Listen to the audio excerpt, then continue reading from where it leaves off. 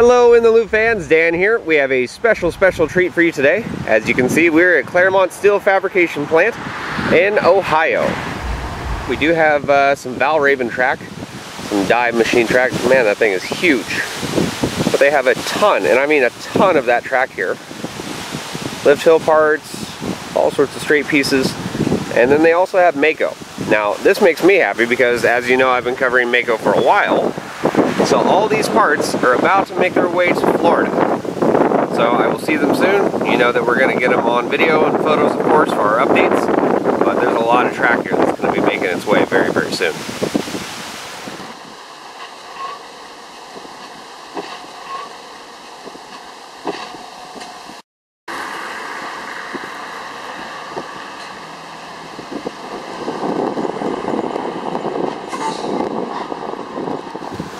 Just for comparison's sake, as you can see the dive coaster track there, we have Mako. Just look at the size difference between the two.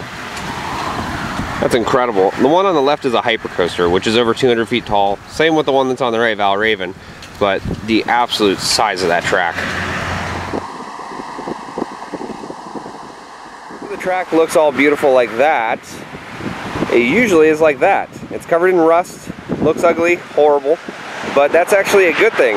It's to protect the steel so it doesn't oxidize anymore or anything else like that or become brittle. But just one of the many steps in building a roller coaster. Another section of the Valravn track here for the lift. Again, this thing is absolutely massive. I don't know how else to say it. I mean, pictures don't do this justice. I mean, that's a truck, that's track. I mean, it's almost as big as the truck.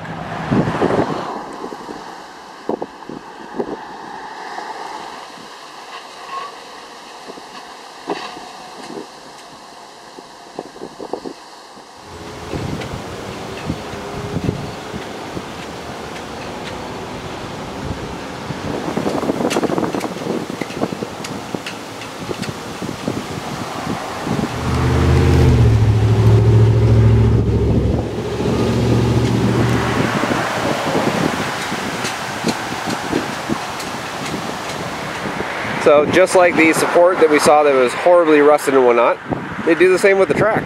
That actually looks like possibly some Mako stuff right there, but they've got a lot of it back there.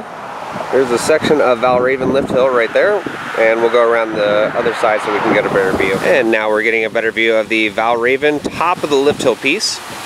Right there, looks like it's completed. They do have a lot more Valravn track behind over there that's still rusted, hasn't been painted. A lot of track.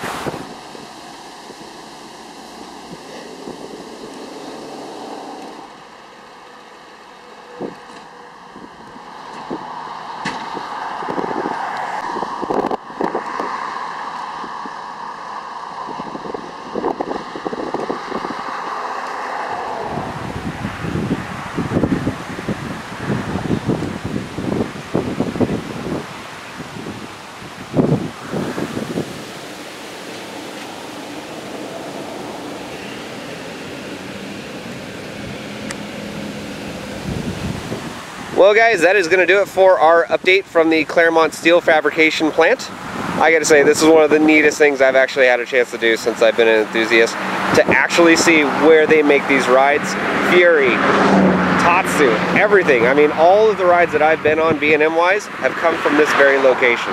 So a very, very special, neat feeling for me.